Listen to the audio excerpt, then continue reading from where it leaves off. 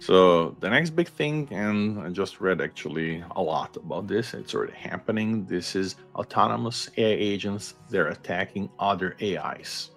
So sounds really science fiction, but it's not. It's happening.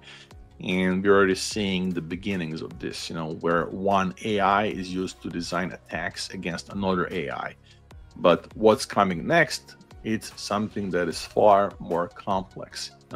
Agents that actively hunt for vulnerabilities in other models, including poisoning synthetic data generations or tampering with open source models before they go public. And we can think of this like malware with brain, which is really scary. Malware that is adaptable, that is learning as it attacks, and is designed also to manipulate AI ecosystem from the inside.